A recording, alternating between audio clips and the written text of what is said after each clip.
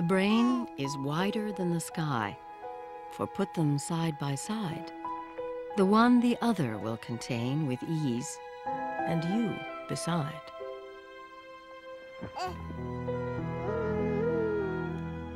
The brain is deeper than the sea, for hold them blue to blue. The one the other will absorb, as sponges buckets do. The brain is just the weight of God, for heft them pound for pound, and they will differ, if they do, as syllable from sound.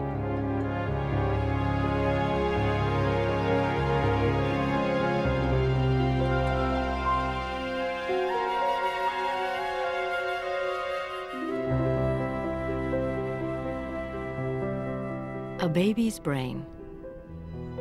Less than 1 pound of gelatinous tissue, and within its milky, convoluted folds, a universe of meaning.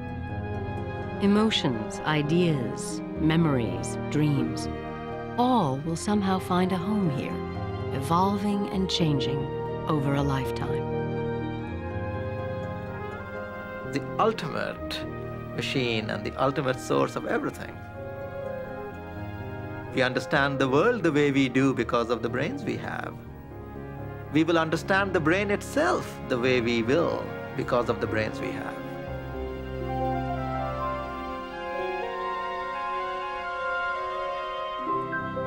The brain is the most complex thing on Earth.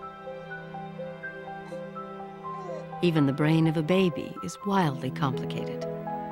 A piece of the brain, the size of a grain of rice, contains about 10,000 nerve cells, just in that little piece. You can just imagine how many pieces you have in your head.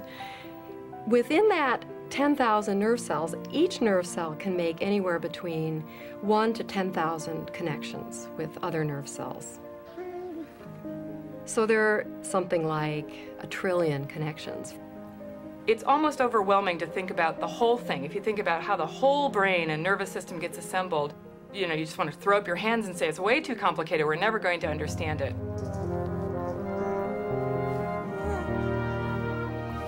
The brain is the seat of our consciousness, of who we are.